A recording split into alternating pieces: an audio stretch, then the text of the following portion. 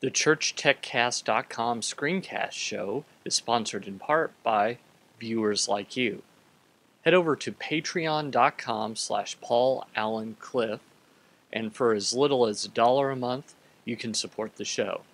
That's Patreon, patreon.com/PAULALLANCLIF. Your support is greatly appreciated.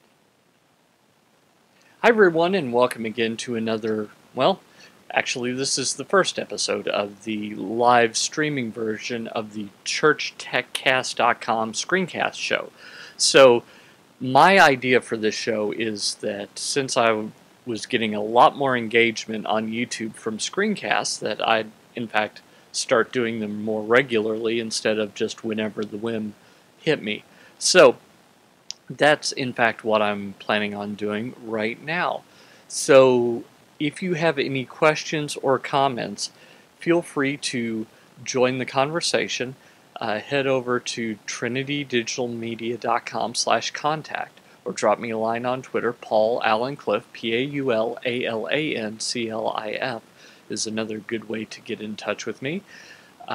If you go to trinitydigitalmedia.com/contact, you'll find my email address, which strangely enough is paul@trinitydigitalmedia.com, or you can just leave a comment there. That's a perfectly fine place to do it. You can leave a comment below this video, whether you're on trinitydigitalmedia.com or on YouTube. Either way, I'll get it. And you can also give me a voicemail, 1-877-763-3246. So let's talk a little bit about ProPresenter. ProPresenter is one of my favorite pieces of software. I verified what I was feeling when I was playing with it by talking to the one of their salespeople back a couple of years ago. I said, look, ProPresenter really feels like it was written by someone who did this in the church, saw the shortcomings, and happened to be able to write software, so this person wrote some software to fix all the problems that I've seen in worship software. And the salesman looked at me confused and said, yeah, that's exactly how ProPresenter 1 came to be. He wanted something that just worked better. And you can tell that that's what's going on because of just all the things. So here's a nifty little feature that I discovered actually today in response to a question that someone asked over on the Church Tech group on Google+. So here, let me bring that up.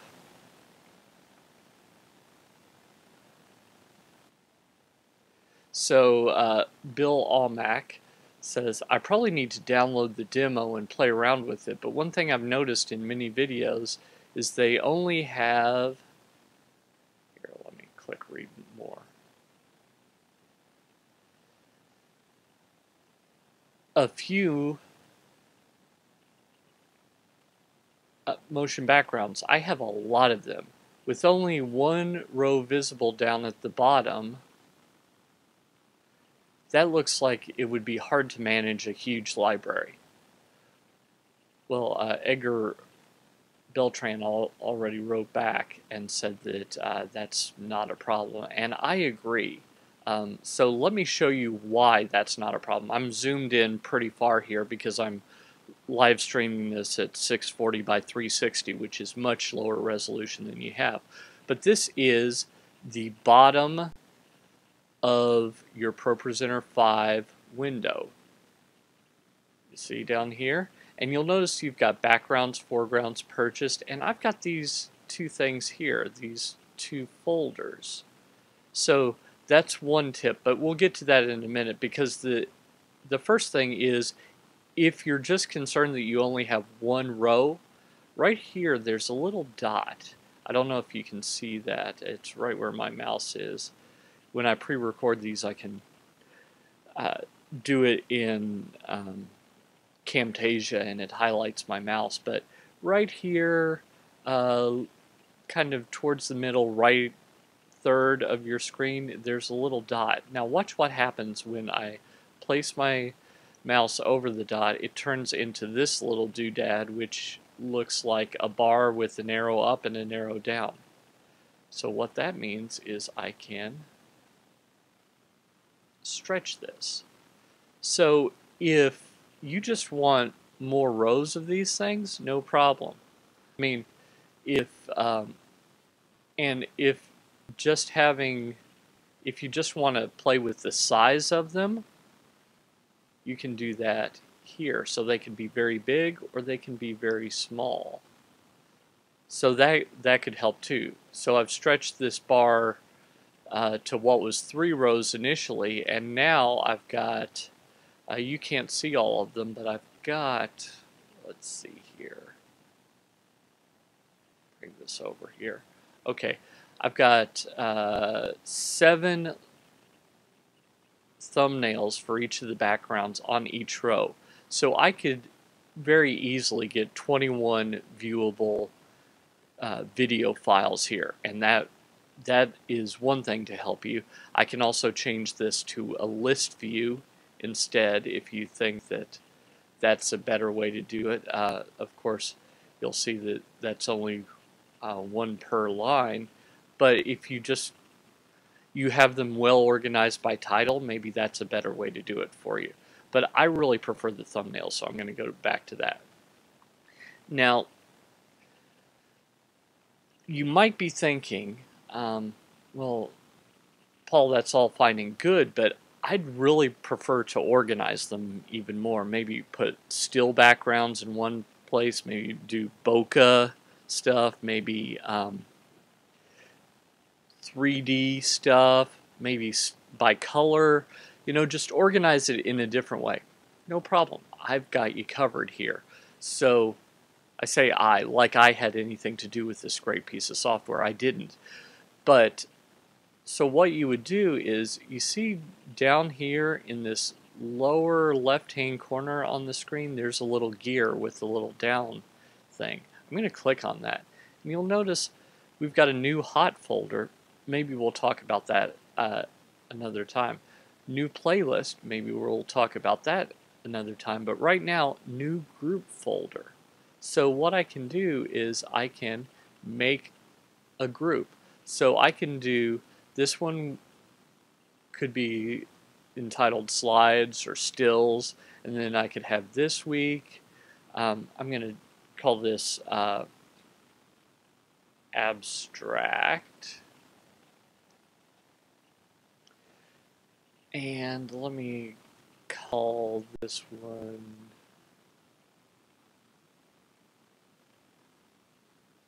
let's see here.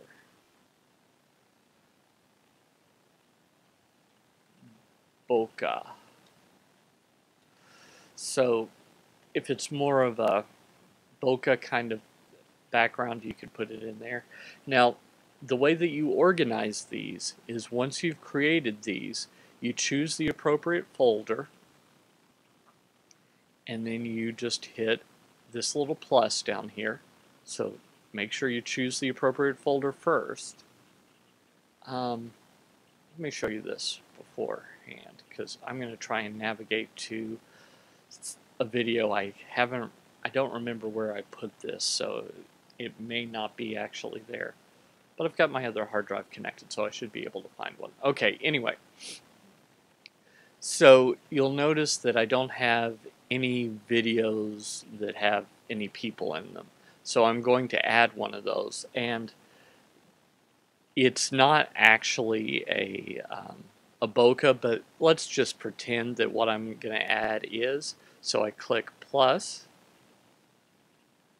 here.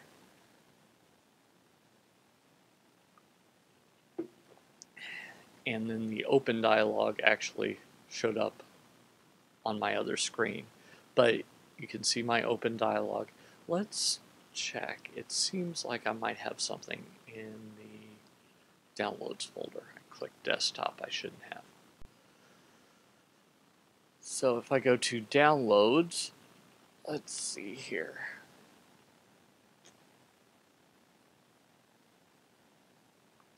Okay, here is in the downloads folder. This is one of my past shows, and so it's got me against a white screen, so that's pretty starkly different. So I'm going to click open,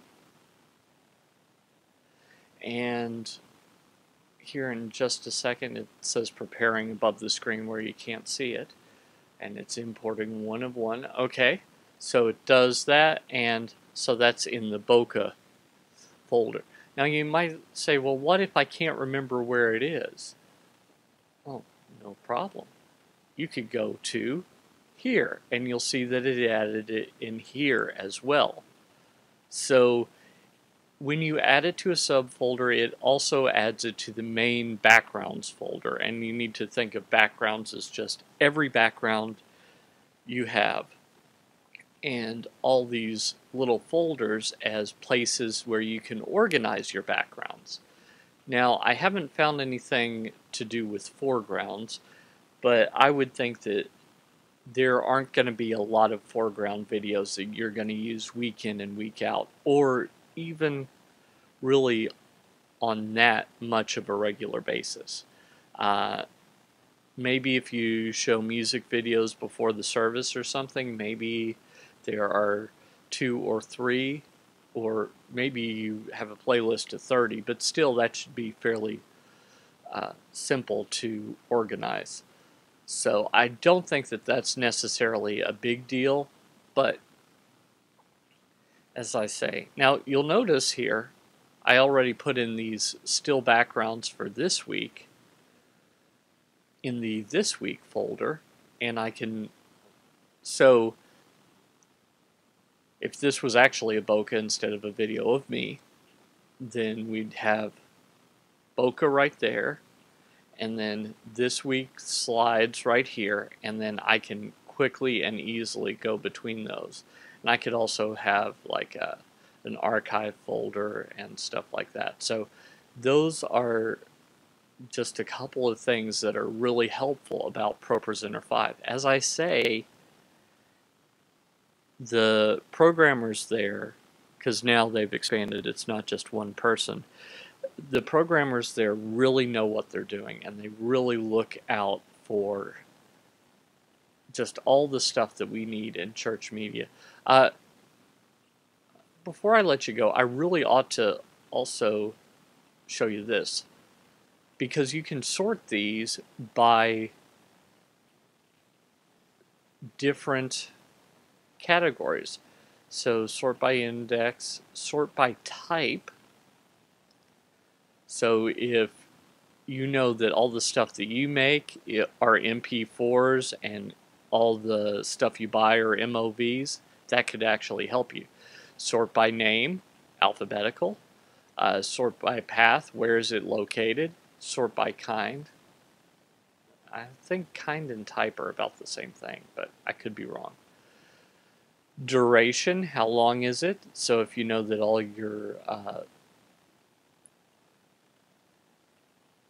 your abstract backgrounds tend to be 30 seconds or less, you could sort by that. Format, original length, because you can trim videos in ProPresenter 5, you can sort by the original length, and manufacturer, where they came from. So again, if you purchased a lot of them.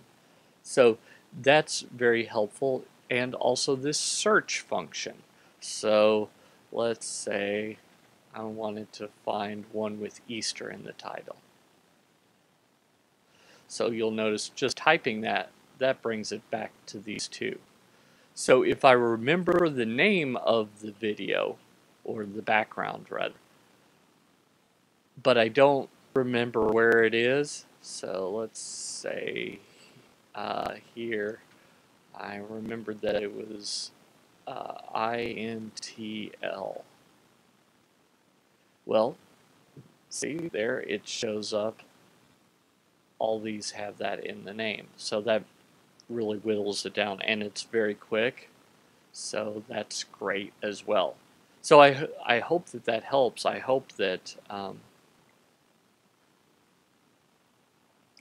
as you're going through ProPresenter 5 that you find that it really just does have the features. And I'm not paid by them, to do these videos. I just love the product.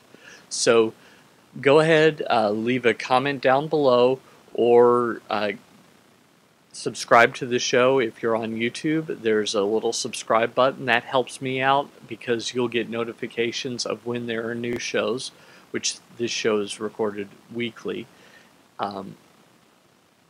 at 11 a.m. Eastern, 8 a.m. Pacific, 3 p.m. UTC during the summertime, and 4 during the winter because of the annoying time change thing.